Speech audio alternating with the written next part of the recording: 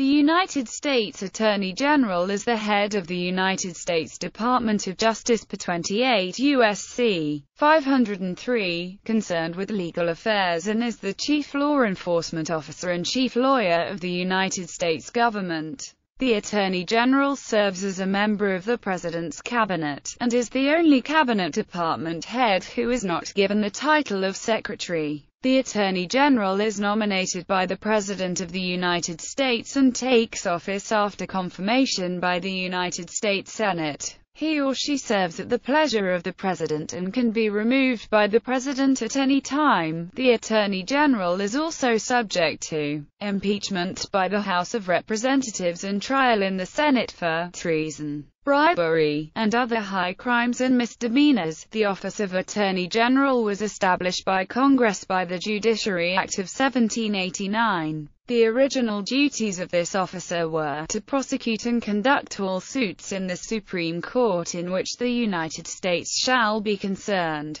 and to give his advice and opinion upon questions of law when required by the President of the United States, or when requested by the heads of any of the departments. Only in 1870 was the Department of Justice established to support the Attorney General in the discharge of their responsibilities. The Attorney General, the Secretary of State, the Secretary of the Treasury, and the Secretary of Defense are generally regarded as the four most important cabinet officials because of the importance of their departments. The current Attorney General, Loretta Lynch, was nominated by President Obama after serving as the United States Attorney for the Eastern District of New York. She was confirmed by the Senate on April 23, 2015 and sworn in by Vice President Biden on April 27, 2015. List of Attorneys General. Parties: No party. Federalist, Democratic, Republican, Democratic, Whig, Republican. Status denotes service as acting Attorneys General prior to appointment or after resignation. Living former Attorneys General. As of January 2016, there are 9 living former U.S. Attorneys General, the oldest being Ramsey Clark. The most recent Attorney General to die was Nicholas Katzenbach, on May 8, 2012. Attorney General in politics.